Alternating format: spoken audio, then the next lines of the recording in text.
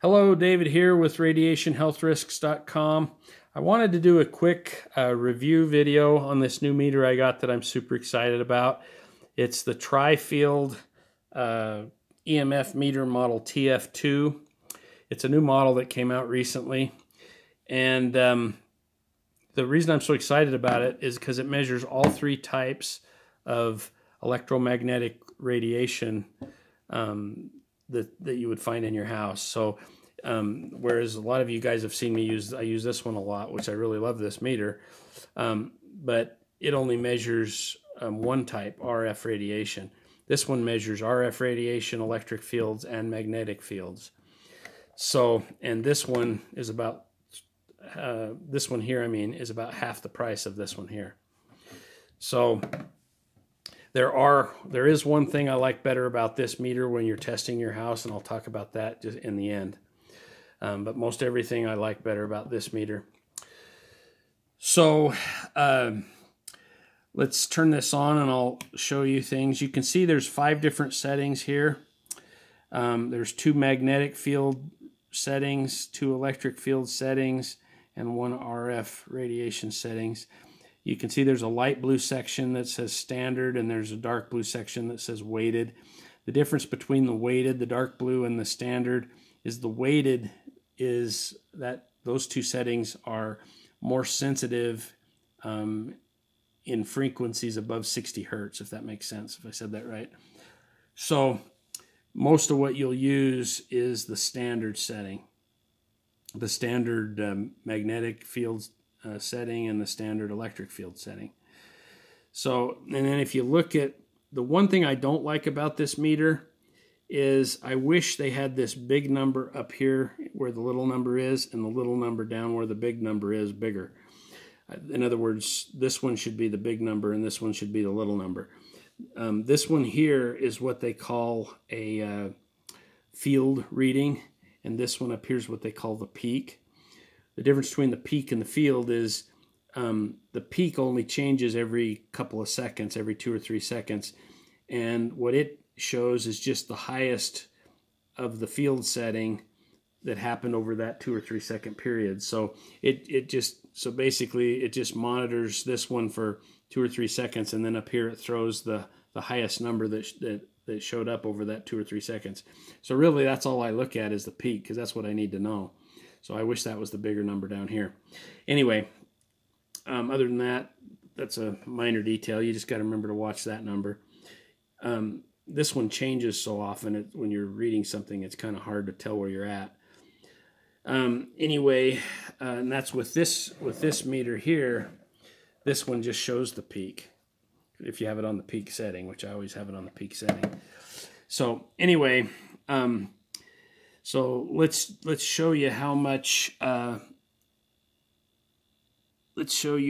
setting is in the, or how much magnetic field radiation comes out of the typical laptop here. So I'll let you watch this. If you can see any reading on this at all, it's too high. And this is way high, almost pegging the meter. Different spots here. So all of that magnetic radiation is going right into your lap if you got this thing set on your lap. I'm not going to get into why that's all harmful to you. There's lots of articles and videos on RadiationHealthRisks.com that talk about that. But anyway, now let's try the magnetic or the electric field. Interesting thing about the electric field, there's 3 settings on this meter that measures this stuff, like here, here, and here, if I remember right. But what's funny is you'll notice my hand affects the reading. We're conductive, our bodies are made of water, so we have electricity in our body. So I try to hold it, when I'm using the electric one way back here. But watch as I go over this laptop how much there's little spikes of electric fields as well.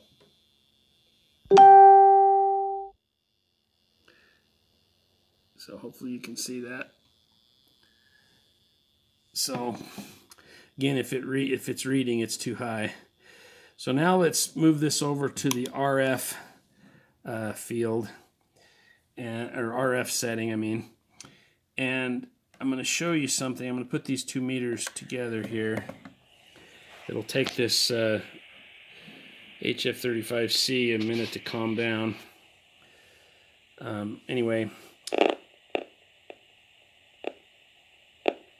it's picking something up from the laptop.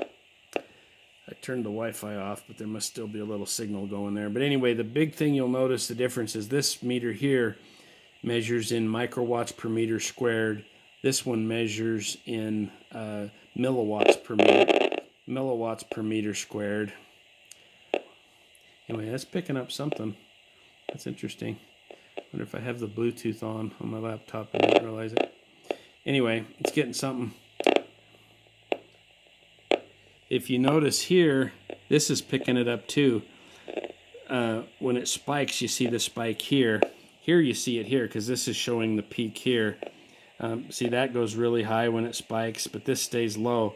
So if you're watching this, you're not thinking that you're seeing any radiation. If you look up here and you got a big spike. So that's why I like to watch that number. But anyway, the main difference between microwatts per meter squared that this measures and milliwatts is just where the decimal point is, if you can see that on that screen. So it's still reading the same way. So I'm going to turn the Wi-Fi on the laptop. And now you'll notice as I'm over here, it's reading kind of low. And then as we move over here towards the laptop, it starts freaking out. And now watch the difference between the peak, the little number in the top, versus the lower number. You can see why it's important to watch the top number, not the little number. Because the little number is actually, the big number at the bottom is actually changing so fast you don't see all of the numbers. And so the peak shows you the highest numbers that it's reading. So that's why I think that's the only thing I don't like, because I wish that they would have switched those numbers and had the peak be the bigger one at the bottom. But anyway, so now what do I like about this meter? Most things I like about this meter best, but what do I like better about this meter than this meter? The fact that it's directional.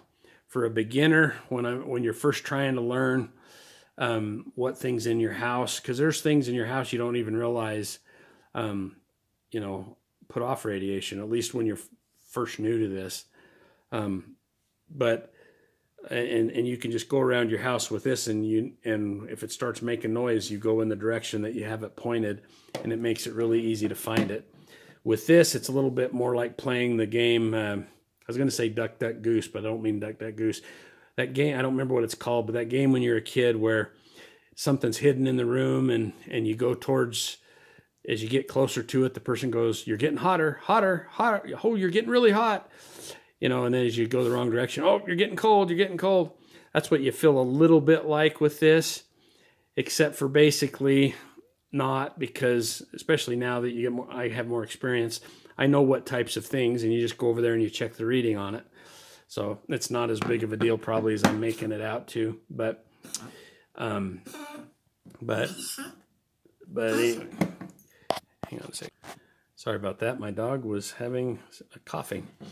Anyway, so all in all, I think this meter, it's half the price, measures all three things. I don't think you can do any better. You still would need, besides this meter, you still would want to get the Graham-Stetzer meter so that you can actually plug it into the circuit and get a true reading on dirty electricity. You can pick up the dirty electricity with this, but the Graham-Stetzer meter will actually tell you what's in the live circuit, and then show you the difference when you put the filter in it to take it down. But this will show you those kind of things in electronic devices really, really well. So I hope that helped. Appreciate you watching this video. Please be sure to like the video and subscribe. That helps us get more people seeing the video. Sure appreciate it. Talk to you in the next video.